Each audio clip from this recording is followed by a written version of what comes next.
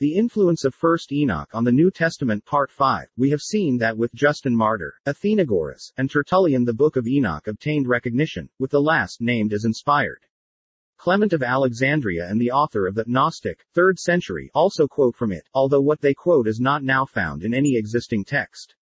The pseudo-Clementine Homilies and Recognitions contain, the one a lengthy, the other a shorter passage, each a summary apparently of many or several in Enoch, but without referring to that patriarch as their source. Irenaeus has several passages which contain statements apparently from Enoch, but equally without acknowledgment. The testimony of Origen is decisive as to the currency of the book among Christians, and in his earlier writings he speaks of it as scripture, as also does the Alexandrian, author of the epistle of Barnabas, but his maturer judgment is to the effect that the churches did not accept it as inspired. He speaks of the books of Enoch 83t3xa, as though more than one were known. The bent of Origen studies toward perfecting the canonical books of Scripture gives to this gradual progress of his judgment a peculiar weight. It suggests that, while the Church's canon itself fluctuated, the estimate of Enoch similarly fluctuated, and that, as that canon became ascertained and definite, the rejection of Enoch was similarly pronounced. Only in the remote Abyssinian Church do we find that it ever established its claim to the canon, and stands in the Ethiopic Bible among the hagiographa, next to Job. Traces of the book's currency occur in the Acts of Perpetua, and in Minucius Felix, the former certainly and the latter probably African.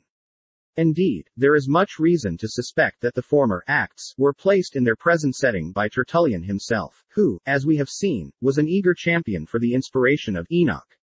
Julius Africanus and some minor African church writers attest Enoch as known, and its statements accepted as historical. Cyprian, a greater name, quotes the statement about the apostate angels having taught women the use of cosmetics and personal adornments, as a fact on which to found reproof of such practices. But of the book and its authority his remains contain no mention or estimate. Lactantius refers to Enoch as sacred literature following in this respect Tertullian. There is no other important African authority until we come to Augustine. The Western Church hardly knew the Book of Enoch, or knew it only to condemn.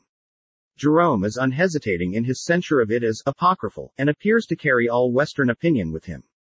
To the learned like himself its character was manifested, to unlearned credulity and vulgar acceptance it was unknown. Faint shadows of some of its legends flit across the remains of Hippolytus, of Portus, and of Hilary. Priscillian of Spain was accused of arguing from uncanonical books, and sheltered himself under Jude's authority, who quotes Enoch as prophesying. But this does not prove that Priscillian had ever seen a Book of Enoch, or heard of it as current when he wrote.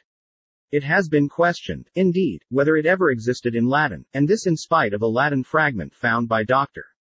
James in the British Museum among a number of collected treatises or extracts forming a single volume, which bears a plausible resemblance to Enoch Io6, II8, omitting, however, some passages which have probably been interpolated later into the text. Whatever opinion be held, and opinions differ, concerning this anonymous Latin fragment, the broad fact of a popular Latin version having been current in Africa of some portion of the book, which, as above stated, was canonized in Abyssinia, can hardly be doubted. The language of Augustine, as referred to above, concerning its acceptance with the vulgar, seems to imply this, and the enthusiasm evinced by Tertullian for its reception would certainly suggest that, either from his hand or under his influence, it found its way into the vernacular of the African Church. Of course, in regard to any such book as that or those of Enoch, two questions should be distinguished: I. Is it truly ascribed to him whose name it bears? And 2. Is it of divine, i.e., inspired, authority? That a particular writer knew of the book as existing, that he had either read it or knew some of its statements at secondhand, even that he deemed it for certain purposes valuable or useful, any of these may be established, even although either or both of the foregoing questions would by such writer be answered negatively. And, when this distinction is observed, there are many Christian writers in the East, in Egypt, and the Roman Africa who may be said to have more or less known and valued it, but of very few of whom either of the views embodied in those two questions could be affirmed. I doubt much whether they could be affirmed of any first-class writer except Tertullian. Even writers who, like the author of the Epistle of Barnabas, speak of it as scripture may not improbably use that term in the deuterocanonical sense.